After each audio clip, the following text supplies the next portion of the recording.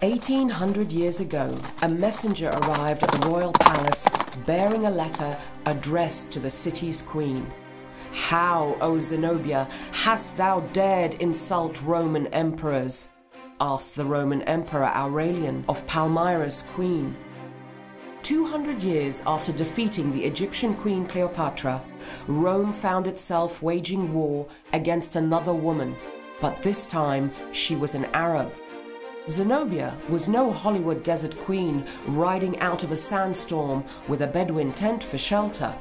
She came from a complex civilization which flourished in what is today the Syrian desert. She is part of a strong tradition of pre-Islamic independent queens who rode into battle at the head of their armies. Widowed young, she managed to get rid of all opposition to her rule and established a court known for its intellectual brilliance, material richness, and religious tolerance. In her brief time in the limelight, Zenobia's ambition swept through the ancient Middle East, conquering all before her, from Iraq in the east to Egypt in the west.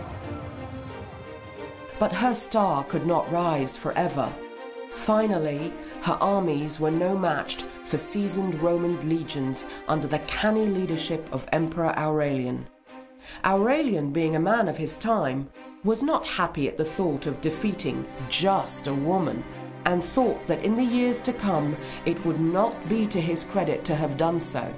He emphasized at length the amazing qualities of Zenobia, a woman perhaps, but what a woman!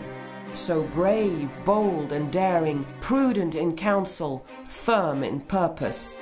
There is a figure in Arab legend called Zeba, a beautiful, wily warrior who leads her troops to victory. Perhaps she is based on the real-life Zenobia, whose courage, intellect and instinct for survival dared Roman emperors, making her an Arab warrior queen unlike any other.